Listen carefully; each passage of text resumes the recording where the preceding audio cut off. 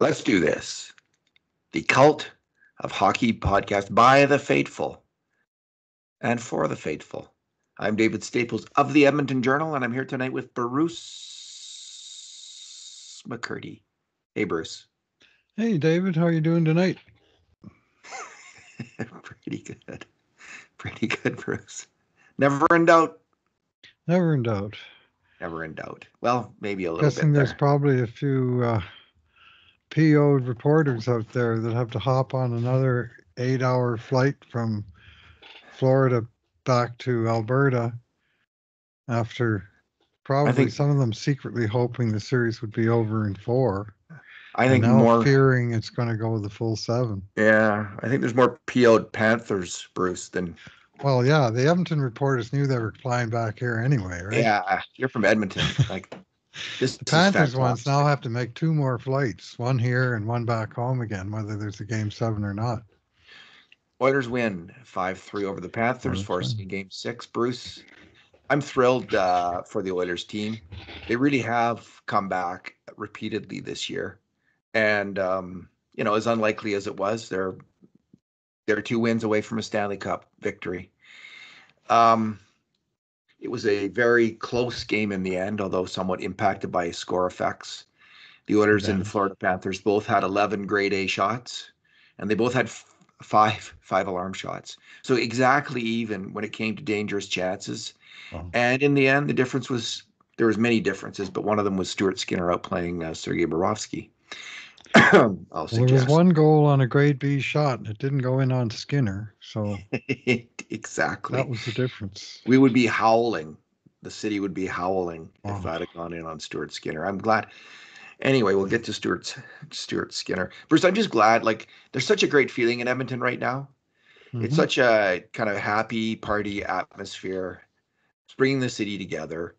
I don't know if you've been downtown at all for any of the game Nope. night festivities. It is a magical feeling down there in a neighborhood that had the hell beat out of it in the last few years due to various reasons, which we won't get into, and has been slowly recovering.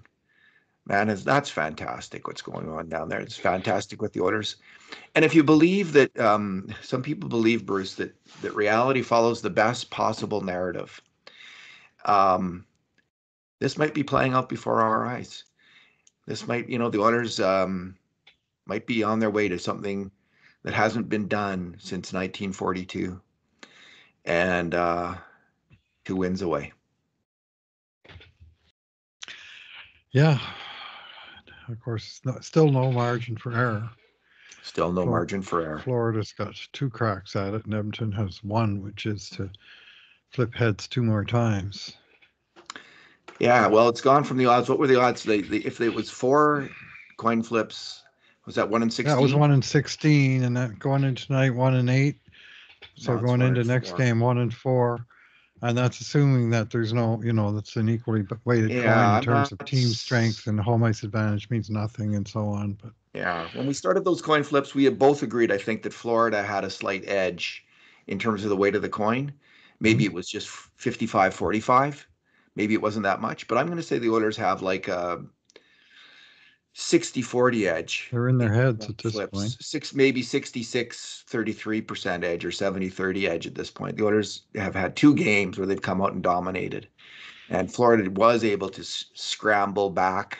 And I'm sure in Florida they're all losing their minds over that too many men call that wasn't that wasn't called.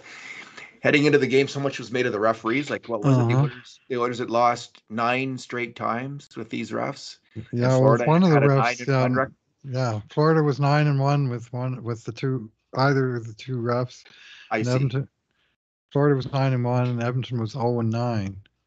Ugh. Nothing to see here. I think that was one of the refs. That would have been what's his name, O'Rourke.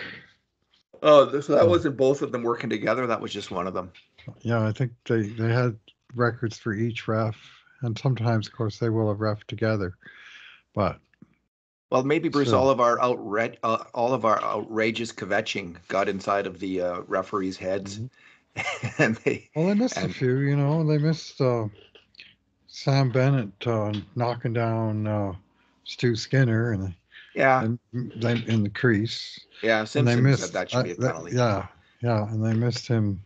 Same player, Sam Bennett, kind of running Dylan Holloway, but they also missed out too many men. And also, I thought crucially, they evened up the Dylan Holloway penalty in the third period with the embellishment I on think the refs are sick of Florida's Couture. embellishing, Bruce. Yeah, I really good. think.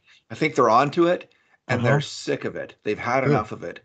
Yeah, I Good. think good too. Yeah. I want to see what they do in soccer. I tweeted about this today. I was watching the Euro 2024 today, and a guy took a dive out there, and the ref went over and gave the diver a yellow card and awarded no foul at all. It was just all he called was diving. And they never do that in the NHL. It's like embellishment only because you tried to draw a penalty which wasn't one. So we're not going to say, well, there was a penalty, but we're going to call another penalty on you for diving. Should just be, nope, diving, hit the box, shorthanded for 2 minutes. But they never You're, call it that way anymore. European football is just crazy because in such a low event game and with a penalty in the box having such massive significance because it's not just a power play. Oh yeah, It's a yeah, it's a it's a goal. free kick where you're The expected goal to is score a good score. I don't know what the rate is, but what do they 80% score? goal. 80%? Yeah, so it's just so massive the incentive to cheat, right? It is absolutely utterly massive. Anyway, this guy got correctly fingered Did he get a for red the card? Just a just yellow. the yellow, just the Okay, yellow, and good. but that puts him on notice. Of course, then he can't cross the line doing Gets that or another yellow. anything He's else out. for the rest of the game, right? And also it Yeah. counts against him for the tournament. So it's it's a significant, pardon me, penalty. Well, it looks like my team England, Bruce, finally has the right combination. If you ask me, I don't know if you saw them in the first game, but that Bellingham kid can play soccer. All right, moving on. Bruce, this is our two good things, two bad things, and two numbers podcast with one conundrum. Bruce, we'll go two good things each. What's your first? Yeah, I got to go with the game's first goal scored for the second straight game, shorthanded by the Oilers, with Florida getting the game's first power play and Edmonton not only killing it but scoring.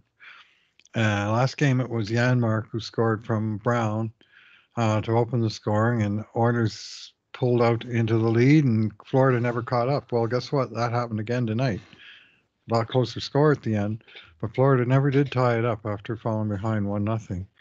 And that it was just such a fantastic play by Connor Brown in all three zones. Really, it was a solo effort, like it was a pure unassisted goal.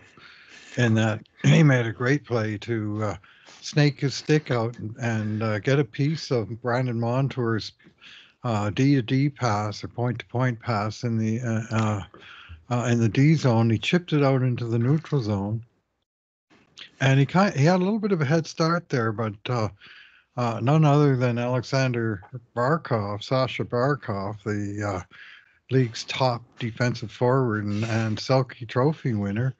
And Brown was able to muscle him off the puck and then go in alone. And then in the offensive zone, of course, all he had left was goalie Bob's. What a deke. Sergei What a deke. Bobrovsky, and he deked him and slotted it home. Like it was just a terrific, three great portions of the play, one in each zone, with You, Brown clearly winning each of those battles and getting the unassisted goal that kicked off the win. Just a fantastic play. yeah. He came out this game shot out of a cannon, Bruce, because he set up He's Janmark's flying out there early chance. And like you know what? 15 seconds into the first period, eh? I don't know what Montour was thinking on that pass. It wasn't there. Good. And yeah, but and then I think if you watch what I liked about that goal was that was a goal scorer's goal. It was the first time I've seen Connor Brown actually score a goal scorer's goal because he faked a shot and he froze Bob for just a microsecond. Just all he That's all it needed. took. And that was a great And beat him fake across shot. the net And and he beat him just, across the net because of it. He wouldn't you'd never beat Bob otherwise, but Bob had to hold up because it looked like Brown might shoot. And that was remember game fantastic. one? They tried to beat him with dekes a couple times low, and Bob could just Yeah. go cover both posts with his legs when he's backing into his net. But I think you're right that it was just the feint of the release that maybe uh, messed up his timing a little bit, and then Brown was able to take it right across to the backhand and Bobrovsky even got a little piece of it, but not enough. And in she went, and what a great start to the game again. Second game in a row, we've seen an Oiler in the penalty box celebrating, thinking, "I don't want to be the goat here. Come on, boys, kill! Hey, we scored! Yeah." Yeah, that was on Kulak. The Kulak penalty. tonight. It was Nurse Yeah. last game, and both times they zeroed in on that guy. So Pretty good Bruce, reaction. I made a request of Oiler fans, and both in my game grades and on Twitter. I said, I don't, I don't want to hear one more whine, gripe, or bitch about Connor Brown's bonus payment. Agreed? Or asking too much? Oh, you will, I know and I you will. will next season when it I know kicks I will. in. Oh, for sure. Right. Do you think he's But the, covered it? Because we talked about this last game, Bruce, and you weren't. I'm saying he's covered it now. He's covered his contract for this year. He's in the end, he's been worth a $4 million contract this season. That's my argument. Agree or disagree? they overpaid him in the regular season because it was always going to be a recovery season with the kind of injury he had. And it just took 40 or 50 or 60 games for him to come around. But the whole point of signing him in the first place was to have a good, reliable veteran in the playoffs. They didn't need him to make the playoffs, but they sure in the hell need him now, and he's delivering now. So I think that a lot of the air has gone out of that balloon. Not all of it. No, You're not right. all There'll of be it. No. people complaining about it, but I'm saying he's covered his bet. You could say he Do that won't have. again in game 7. He didn't cover his bet. Yeah, you're so greedy, Bruce. He didn't cover his bet. You could say he had to play like a top six forward. Like you're getting paid like a Yep. top six forward in theory. What are you looking at there? Sunset. Oh, okay. I thought there might be something wrong with our recording like last time, but Nope. My window over my monitors. okay. I can't even remember what I said.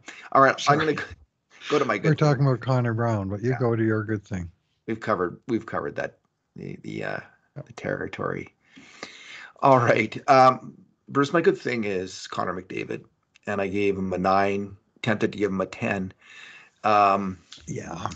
Yeah, tempted, but um, with a majestic game like that, I think he's going to win the MVP. We'll see what happens, but win or lose, like he's having a playoff season for the ages and a Stanley Cup final for the ages, 2 4-point games in a row to bring his team back, give his team a chance. I think it's going to go along with voters, unless Bobrovsky absolutely steals a win.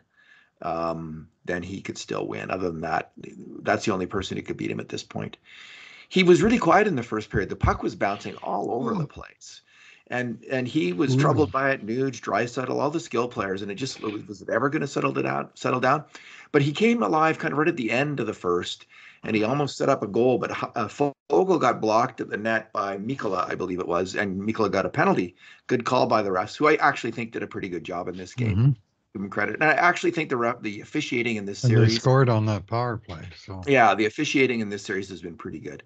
So he came to life really at the end of the first, and then on that power play, he charges in, tries to beat 4 defenders, and he almost does it, which was a nice bit of foreshadowing, Bruce. A moment later, Nuge gets a good shot, almost scores at the side of the net, wins the puck. McDavid passes to McDavid, to Bush, and the Bush bomb blasts it in off Hyman. So he gets an assist there. Then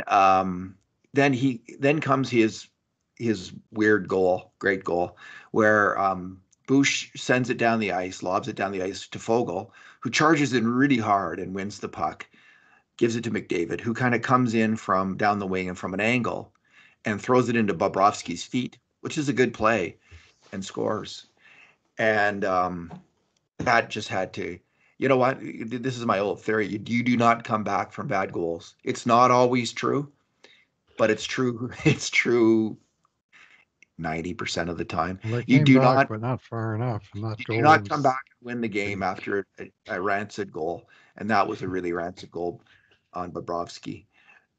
After that, came a play, a highlight reel play, and he's had a couple in these playoffs. This might be at the top of the list. It's one where it's so good. Like usually the TV announcers are chattering on and on. describing the play as it's going on when they're doing the highlights. There's some plays that are so fantastic they shut up and they just run the play, and then they run it again, and then they run it again, all in silence, so you can just drink it in.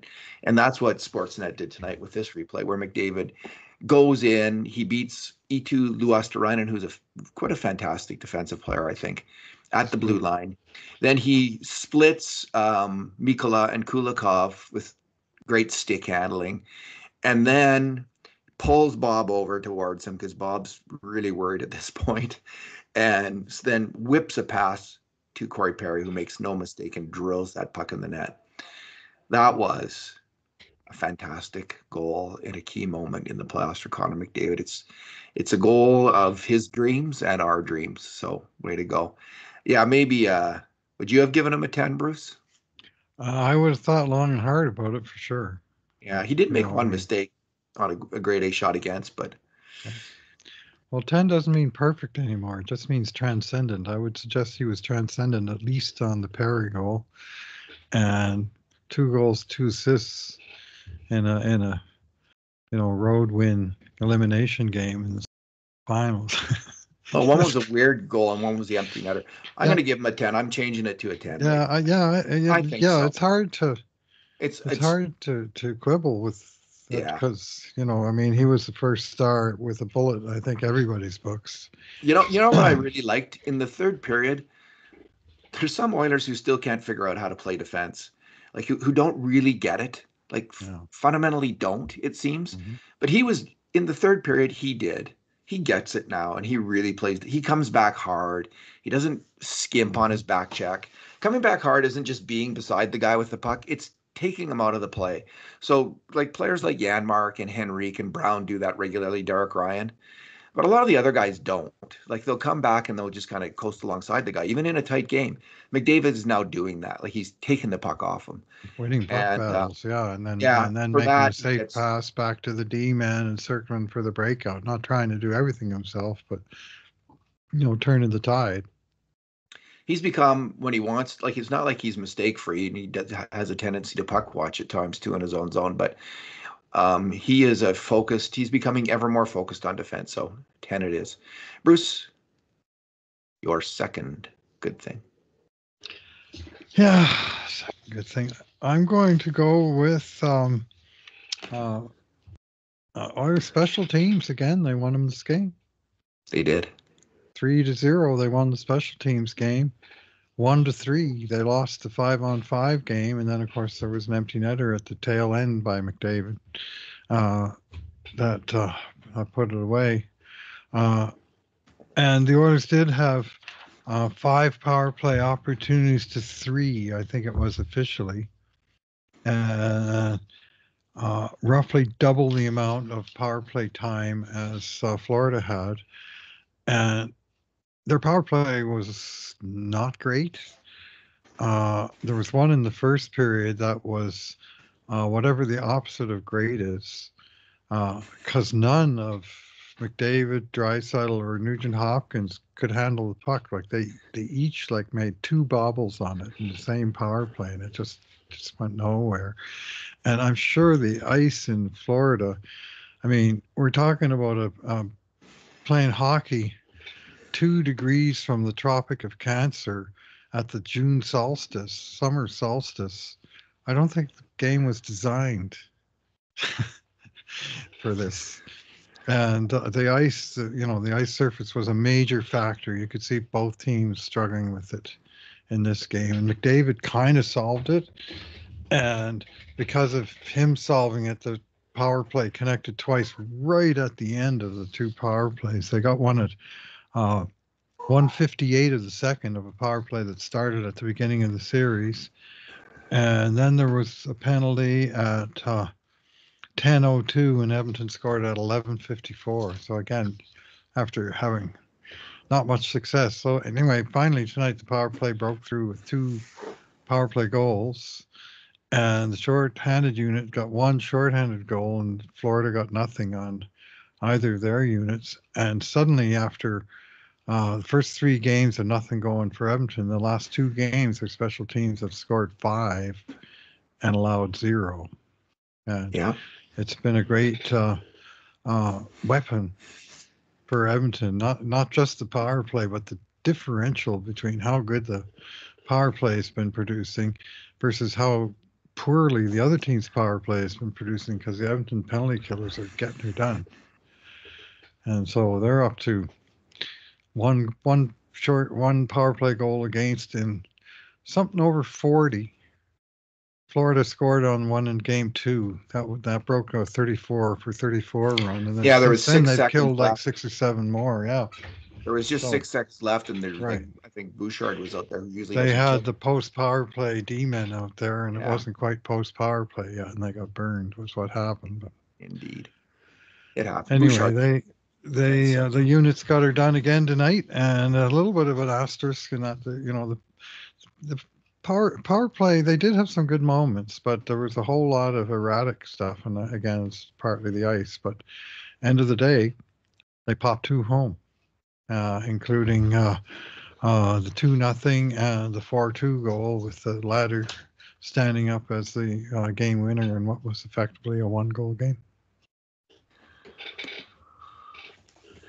Indeed. All right, Bruce. I will go with Stuart Skinner. It's my other good thing. And it's mainly based on 2 saves in the first couple minutes of the game. And he's not known for his great side-to-side lateral movement saves, but both of these were that kind of save. The first one, I should say, Sam Reinhart got a hard shot, but he shot it right at Skinner. But Skinner came out. He was right in place, made himself big in the net, and he's big. And he made that stop. A minute later, it's Ekblad. And this is on par with his great save in Game 5, early in the first period. This is on the Ekblad save. Yeah, fantastic. I think Ekblad. Yeah, the puck comes across to Ekblad, and he just harpoons it at net, and Skinner just dives across the net, and again, just another dramatic push across and major save. Got his glove on it and then smothered the puck. He was also the Kachuk shot on the first goal was a fantastic shot. So it's kind of hard to fault the goalie on that. He's in on alone on a breakaway because of a series of breakdowns, which we're going to get into. He made a turnover to kick off the sequence of pain on Florida's second goal. But on the shot itself, we'll talk about that in a moment, what happened. He had some role in the second goal because of a turnover. The third one was another really difficult. It was a low high pass to Ekman Larson, who just let it rip. Very difficult shot, but he played well late in the second again. There was about 3 or 4 grade A shots as Florida was battling back late in the second. That was actually their most dangerous moment in their comeback attempt. They had the 1 goal in the third, but not much else going on in terms of grade A shots. So Skinner was good then. He was really solid. He made the necessary save. So he outbattled Sergei Bobrovsky. If you do that, you've had an outstanding hockey game. Your bad thing, Bruce. Yeah, no argument on Skinner. He's and they've zeroed in on how good he's been late in series. I see they had a split now for first 3 games and then subsequent games, and he's been tremendous. Later on in series with the Oilers, facing elimination or being down in the series and needing to come back like they did against Dallas. Anyway, my bad thing is the first Florida goal.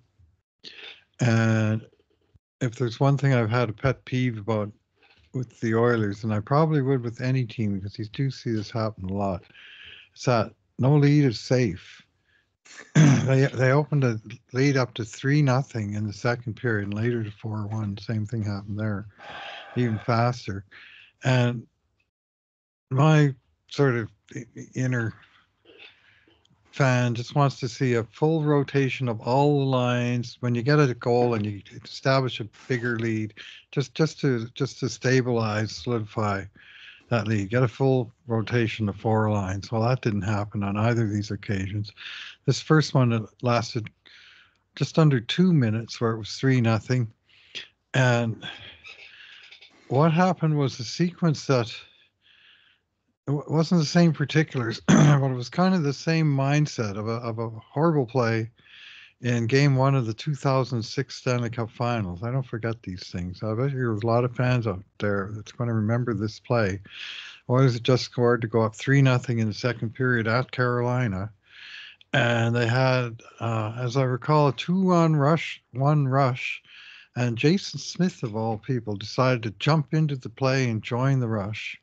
And the play went sideways, and Carolina comes back on a 4-on-2 or whatever, and one of the D-men just isn't there because he just jumped up into the play. And I love Jason Smith, but my complaint at that moment, and I wasn't alone, was, what are you doing? You got the 3-goal lead. Now's the time to not be taking silly chances to try and score the next goal. It's just to make sure there are no next goals in the game. I mean, sure, you'll take your chance when you get one, but anyway, tonight that happened where they were coming out of their own end. Draisaitl shoveled the puck up the boards to Dylan Holloway, right along the boards on his wrong side, which is one of the handicaps he's trying to play through. And he got engaged right away by, it would be the guy who got the assist on the play, Evan Rodriguez. And Draisaitl followed up behind Holloway. Bouchard comes busting out of the zone, looking for a pass from Holloway. Ekholm comes busting out of the zone on the other side.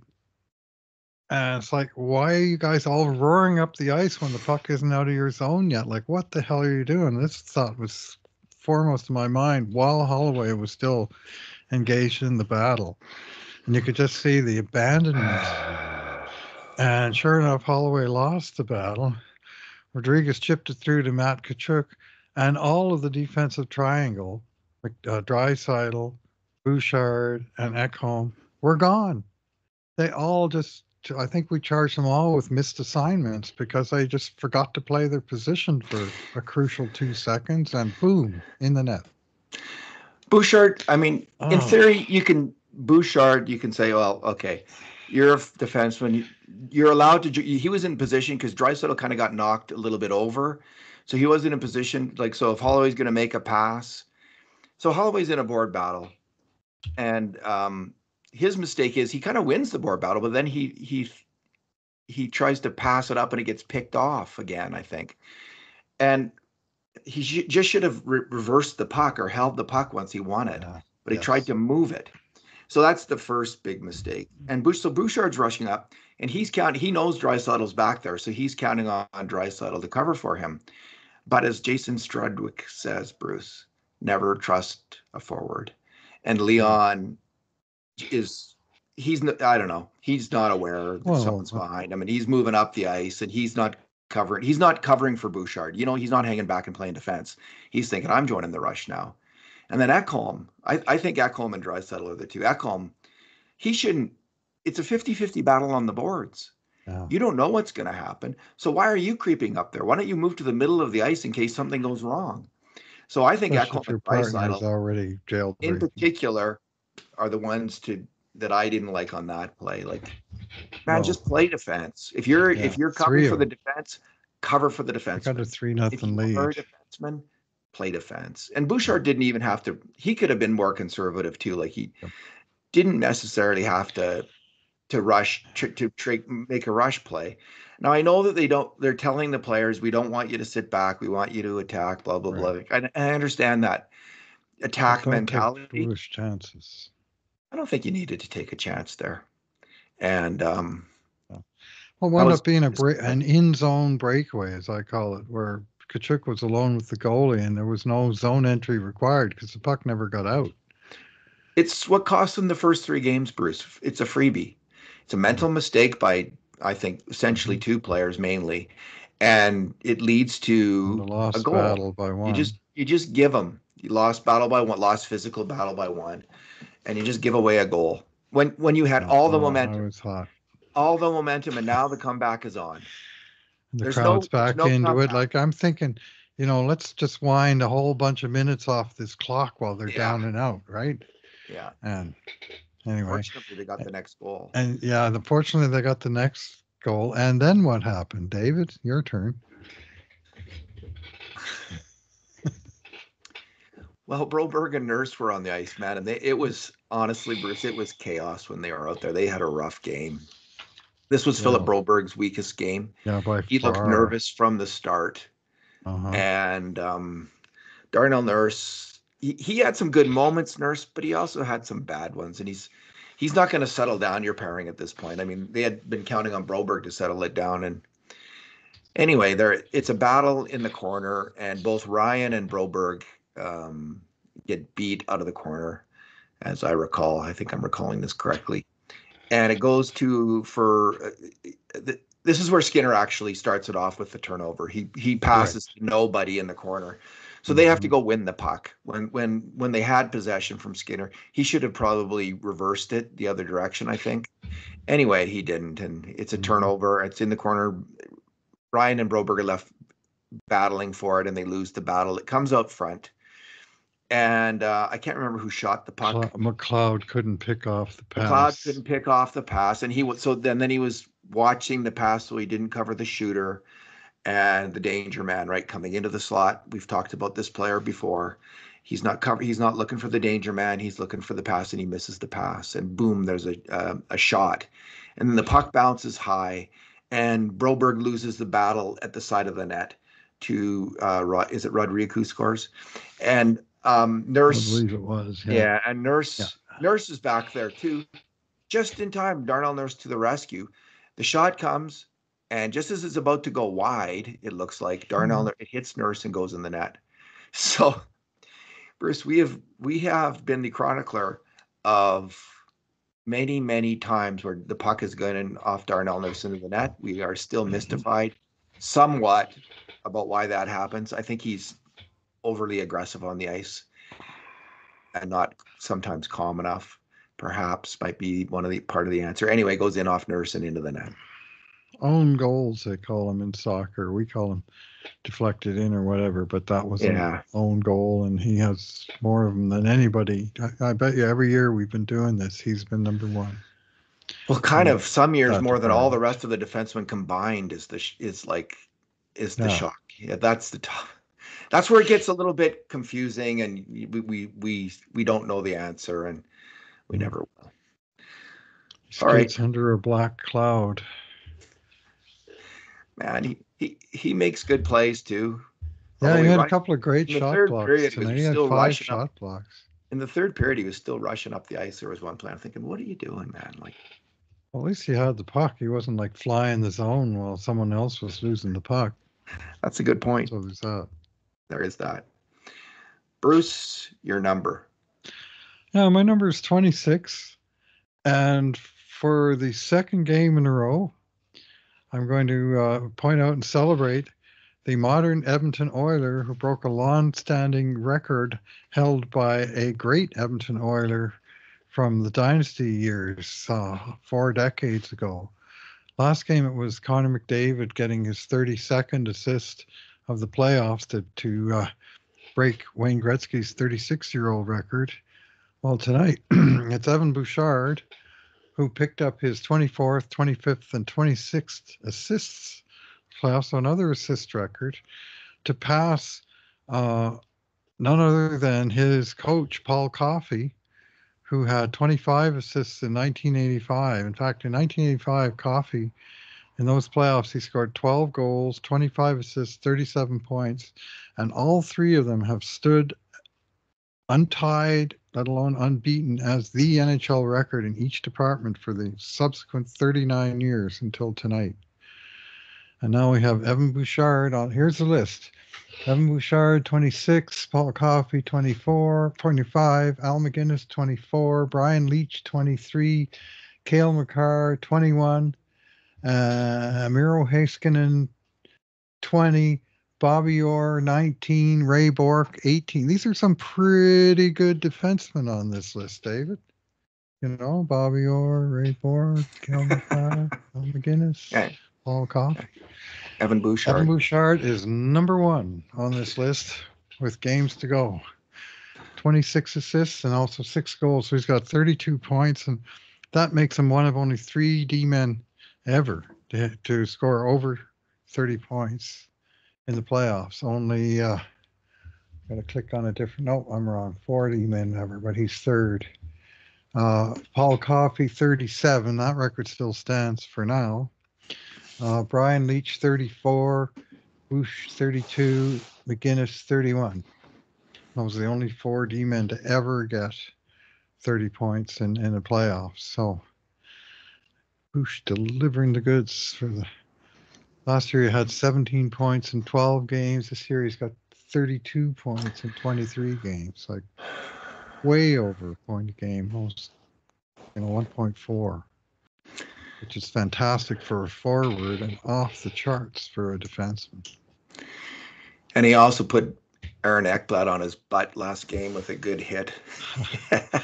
I missed that, and they showed it in the intermission when I was grading scoring chance, so I didn't see it till the next day. And I'm going, damn, I would have given him a whole extra point for that, because it was fantastic. Ekblad was the guy who tried to choke him out earlier in the series, and he thought he was running Bouchard in the corner late in the first period, and Bush saw him coming, and he just put him down hard, and then he stared him down a bit. Stared him down as he was picking himself up off the ice. And I'm thinking, good on you. I mean, Aaron Ekblad's not exactly a small guy, and Bush just got the better of him and put him down.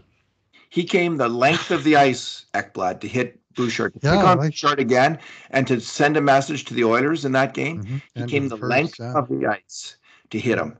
And Bouchard caught him with the reverse hit.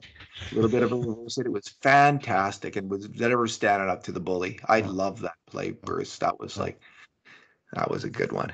Bruce, my number is similar to yours in terms of an Oilers setting a record. Connor McDavid, he didn't set a record, but he's moving up the charts with a bullet. He's now got 42 points this playoff season, 8 goals, and a record 34 assists. So he added to his record of 30 of assists, now 34. There's only 2 players in NHL history who have scored more points in a playoff season than Connor McDavid this year: Wayne Gretzky and Mario Lemieux.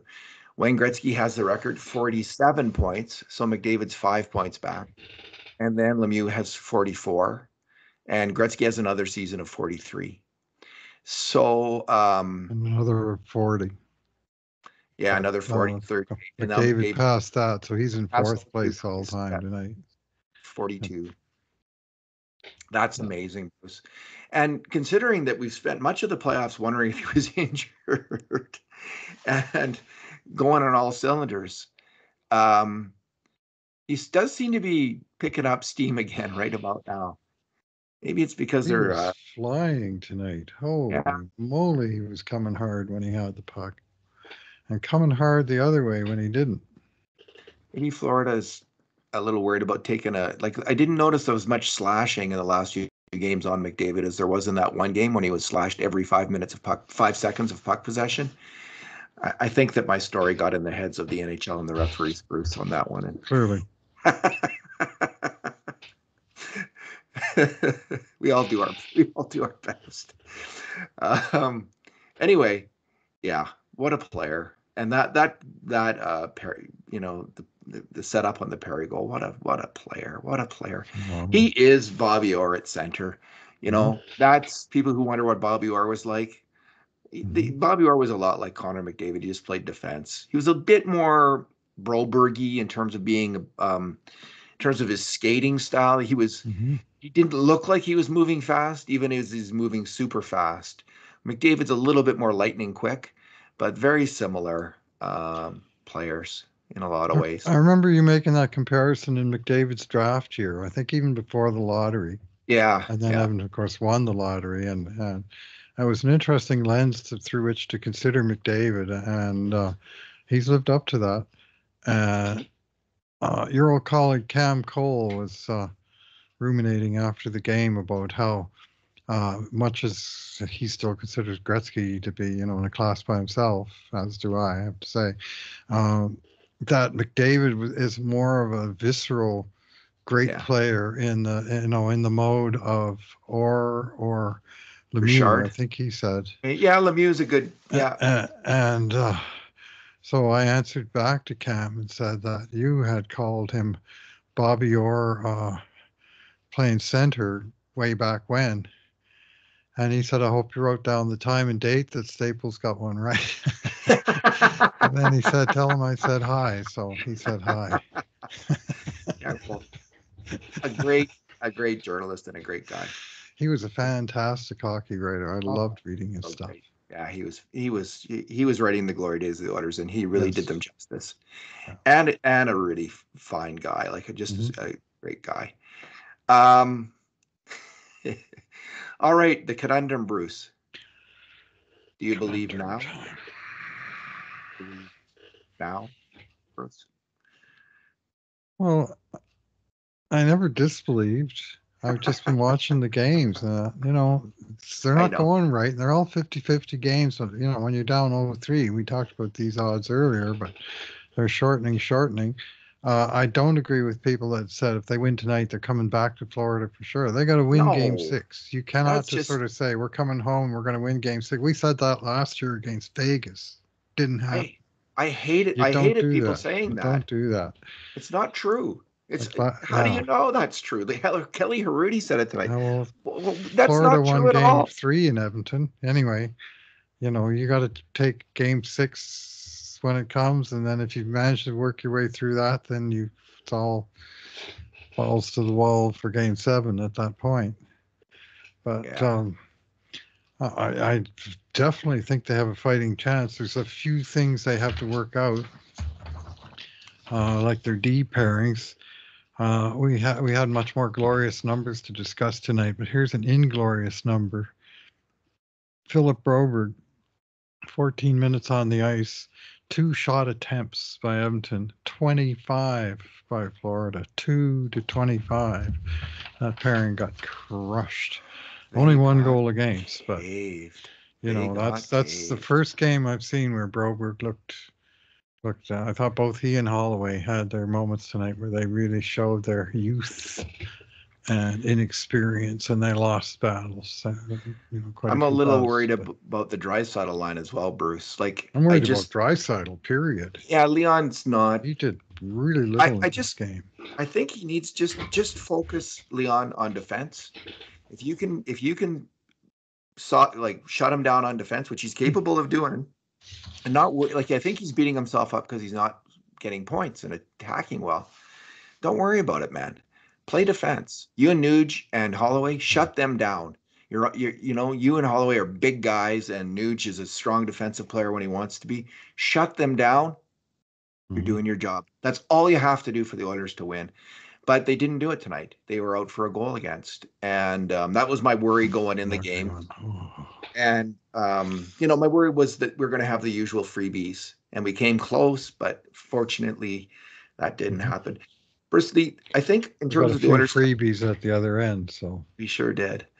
The here's what I would say about I think if my memory serves correctly, when we were talking about the Oilers coming back, I don't know if we said this. We were talking about when they were down 4-0, they had to win 4 coin flips in a row, which were all weighted mm-hmm. 50-50. But we thought after we had talked about it, we thought actually maybe that's weighted, each coin flip's weighted a little bit in Florida's favor. At that point, we thought Florida might have the edge in play at that point because of Bobrovsky, essentially, because he had been such a huge factor. So we were thinking it's a little bit more, maybe like 55-45.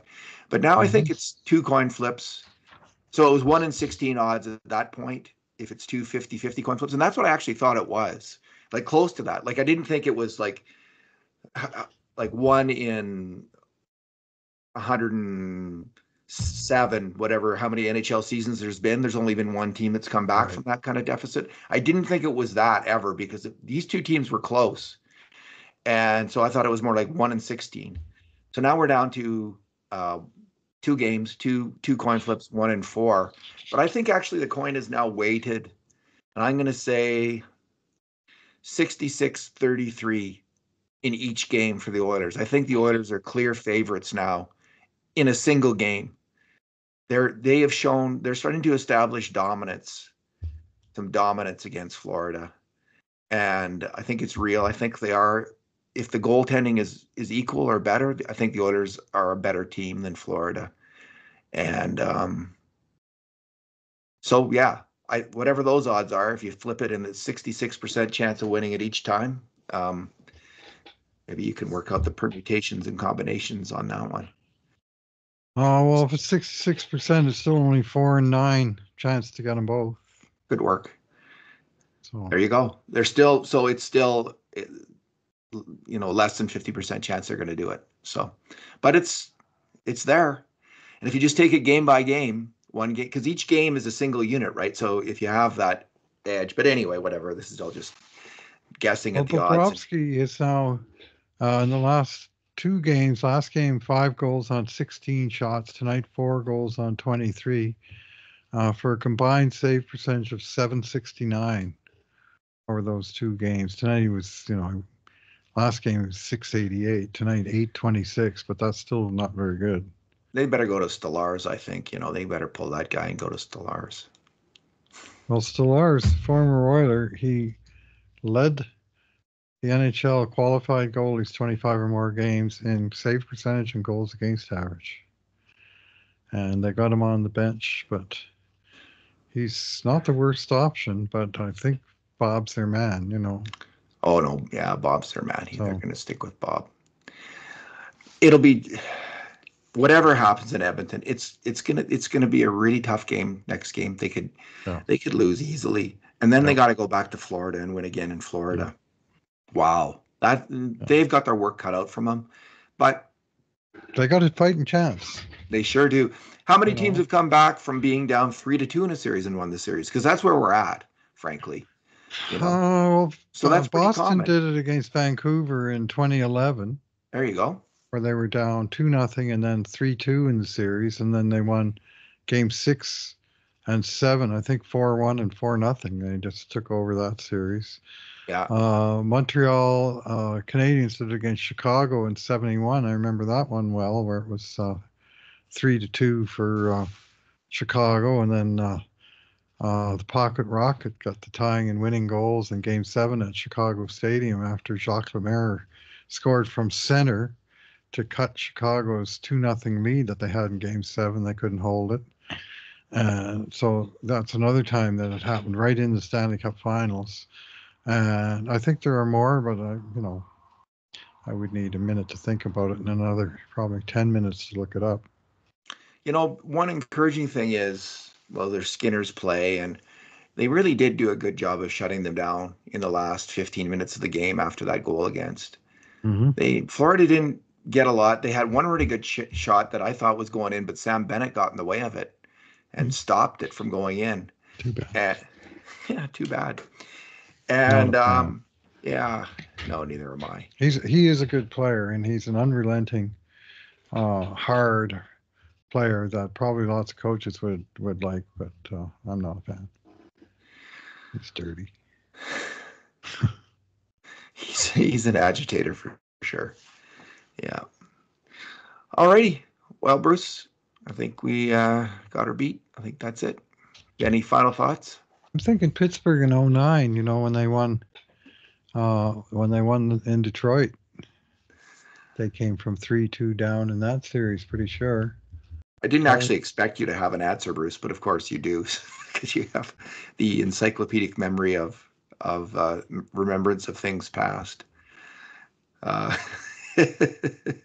It's happened quite a bit in playoff they won series. Game 6 2-1 and Game 7 2-1.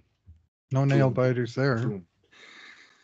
Marc-Andre Fleury robbed Nick Lidstrom with 1 second left in Game 7 to preserve the lead and win the cup. It's going to come down to the smallest of margins, and the bounce of the puck, the skill of one particular player under pressure in one moment. It will be.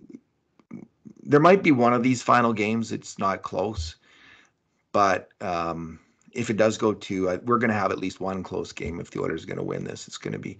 And this one turned out to be a close game. It really was. I mean, they got up 4-1, so. But they did fight back to 4-3. It was kind of like the Oilers game in Game 3, right, where they got up the Florida Panthers got up 4-1, right? And then the Oilers Yeah. made it close, made it 4-3. So, but that game really didn't feel that close, that one. This one felt a little closer than that one. But the Oilers did shut them down in the third period. I got two more for you. Colorado in 2001 against New Jersey. They were down 3-2. And they won game 6-4-0, game 7 3-1. And then there were the Tampa Bay Lightning over the Calgary Flames in 2004, where the Bolts were down 3-2. They won game 6 3-2 in double overtime. This was the famous game where Martin Gelinas, everybody in Calgary thinks, scored a goal that did not pass video review as it was crossing the goal line. It remains a bitter pill. And then the Bolts won game 7 2-1 to win the cup. So that's like, what do we got now? 1, 2, 3, 4 in this century. Well, now, Bruce, either you're there's showing not that off. many 7-game series, right? But there's been 4 of them where the team that was trailing 3-2 came back to win the Stanley Cup. This is just Stanley Cup Finals. Now you're either showing off or you're using the internet. I'm doing both. But I remembered them. And I thought, oh, yeah, that's serious. I'm pretty sure they won game 6. I mean, I know who won game 7, obviously, in the cup winning years. But, yeah, there's been a few, and there might even have been another. So I usually miss one. But I got some of them. Good work. Excellent work. Well, it'd be nice to add another one to that pile, wouldn't it? It would. And this one will be all the better because it will actually be coming back from 4 down. But, it's now 3-2. So we're in a different spot. Bruce, thanks for talking tonight. All right. Thanks for listening, everyone. And in the meantime, and in between times, this has been another edition of the Cult of Hockey podcast.